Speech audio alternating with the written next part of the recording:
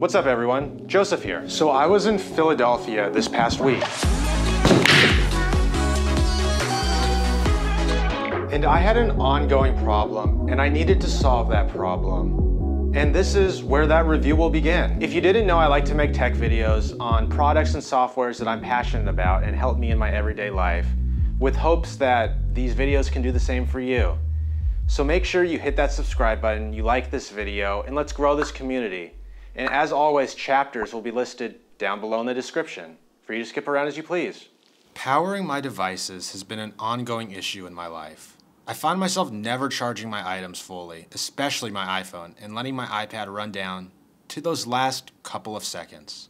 Charging power banks have never worked for me. I just don't charge them. So when I go to grab one, they're always dead. With how much we need our phones just for communication and emails, it's real important that we have that charge. This is where the Anker Powercore Fusion 10,000 comes into place. My friend came to me when I was in Philadelphia and was like, you have to try this. It's one of the best things I've ever purchased. And right away I went onto my phone and purchased one right on the spot. The beauty of this device is you plug it in like any other plug. But where this thing wins is it's charging your device, but also charging the power block. So in reality, you charge your device, you grab it, and you go, and while you're on the go, you have a full charge right in this block. The Powercore Fusion 10,000 is a 10,000 milliamp per hour power block with a 20 watt USB-C output and a 12 watt USB-A output, with a foldable plug for quick storage and usage for this power block. It's easy now. I charge my items, I unplug the charging block, I throw it into whatever bag I have, and right there I have a full day's worth of juice just to zipper away. Basically, if you are in need of a quick power boost, you can charge an iPhone up to 50% in just 30 minutes. If you have both the USB-C and USB-A in use, you will get an equal 15 watt total output, letting you charge two devices at once. And finally, you can plug this block into the wall for a full charge of the block in a total of just 3 hours. At the end of the day, you can get up to 2.2 charges out of an iPhone, 1.8 out of a Galaxy, 2.2 out of a Pixel.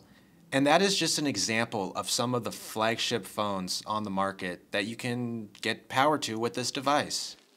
Tech brands like to fix problems. And like it or not, we're in a digital age, and tech brands like to streamline the issues we have and find those solutions for us to help us in our everyday lives. So when there's a problem, tech brands will always find a solution.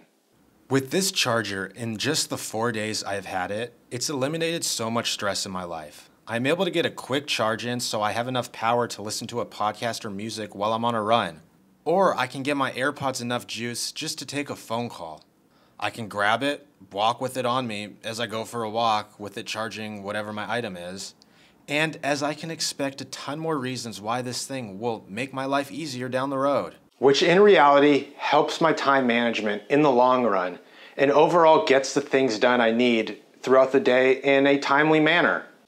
This video is different than a lot of the videos I've made. And my hope is to continue to put out some of these videos on just some of the accessories I use. So with that, hit that subscribe button, hit that like button, and as always, thank you for all the support. And until the next video, peace.